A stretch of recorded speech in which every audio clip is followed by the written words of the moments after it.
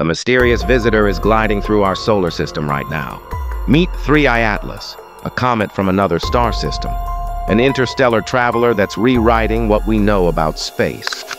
Discovered on July 1st, 2025, by the Atlas telescope in Chile, this is only the third interstellar object ever detected after Oumuamua and Borisov. Its path is hyperbolic, meaning it's not trapped by the sun's gravity. It's just passing through before vanishing forever. Here's something wild. 3I Atlas is estimated to be over 3 to 11 billion years old, older than our entire solar system.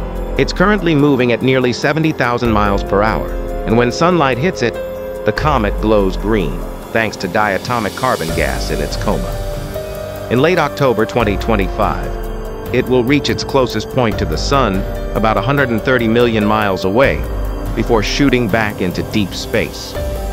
Scientists are calling it a cosmic time capsule, a rare chance to study dust and ice formed around another star long before Earth even existed.